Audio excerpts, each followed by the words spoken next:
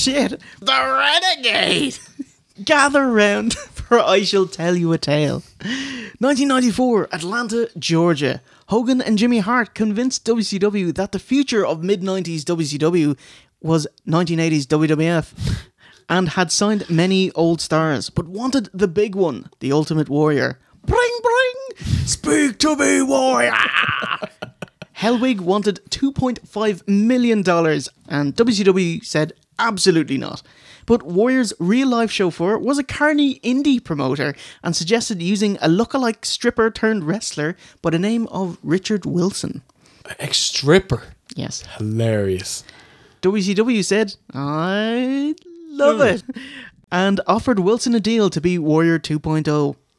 Billing him as the ultimate surprise, WCW intentionally misled viewers, obscuring Wilson's face with steam and doing the gorilla press mannerisms. Oh my god.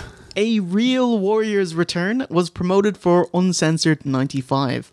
Named the Renegade Warrior, Wilson ripped off the Ultimate Warrior's entrance music, ring getup, and aped Hellwig's mannerisms, including the dancing Hulk up and squashing wrestlers in 1 to 2 minutes.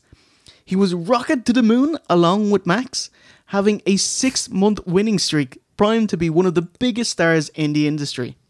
By who? Jimmy Hart. Where was Vince in all of this? WWF, who'd unsuccessfully threatened legal action to halt this abomination, managed to get Warrior off his name, so he was just the Renegade. Really? Yeah. It's worth noting that WCW knew they get found out immediately, so they just did it for that one buy rate, the first one, and fuck it, the rest of it. Did it work? It did. Oh, that's wow. cheap. That, like, can you imagine? Okay, well now I can kind of see why Vince was pissed. But WWF didn't need to interfere for this to tank. The real Ultimate Warrior did a wrestling magazine interview dispelling any confusion. He was not in WCW. Fans didn't appreciate the forgery, and combined with being an awful wrestler, it turned sour a couple of months in. He couldn't steamroll stars forever, and he had to have longer matches. Even stunning Steve Austin couldn't do anything with him. At the Great American Bash, Renegade won the TV title from Arn Anderson in a stinker. Really? If Arn can't do magic with you, you are a lost hope. There's nothing for you. And by this point, Fall Brawl, he has held it for 3 months. The fans booing the fake warrior. And that brings us to tonight. Nice. What's his real name? Richard Wilson. I don't believe it. I don't believe it.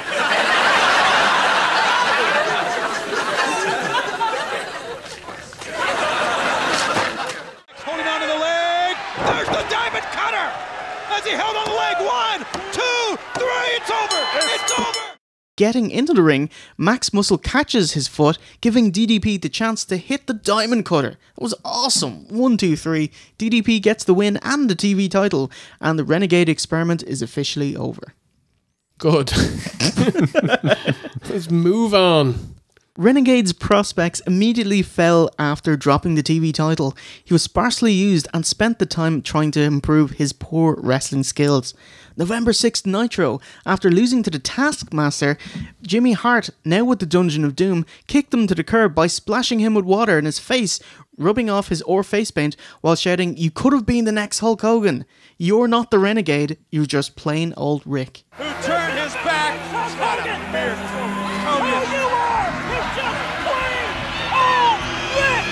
Oh God, that is a burial. That man is not going to any other company after that. Jesus. And why would he say you could have been the next Hulk Hogan? Like, his gimmick was to be the next Warrior. I know, but like as big as Hulk Hogan, I think. That's what he tells like Tugboat and Ed Leslie. That's how he suckers them in. Tuggers. The gimmick came full circle in 1998 when the real Ultimate Warrior joined WCW. Renegade was used as a stunt double for Warrior's magic tricks when he needed to appear in 2 different places at the same time. Mirrors! Warrior hated WCW and Renegade for stealing his gimmick, but thanks WCW for the money and thanks Renegade for the theatrics.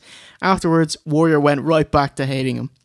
It would have been awesome if they were promoting in '98, it was the Renegade returning, and then it turned out to be the Ultimate Warrior.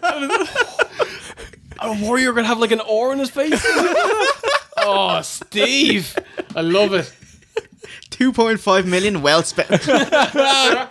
A sad end as a sad. I'll lower it down a bit there. A sad end as in '99, Renegade failed a steroid test, got off the gas, lost his physique, and was fired. He was distraught about his failure in WCW, and 3 weeks later, during an argument with his stripper girlfriend, killed himself.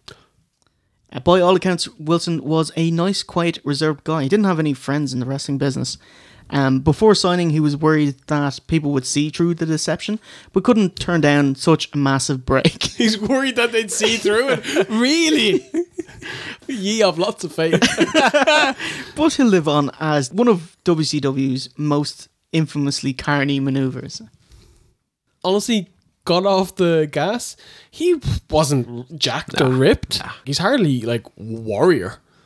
Yeah, it's like Batman and Robin. You know, when Bane he turns off the thing. You know, that's what I'm imagining. Like. This is a George Clooney Batman reference.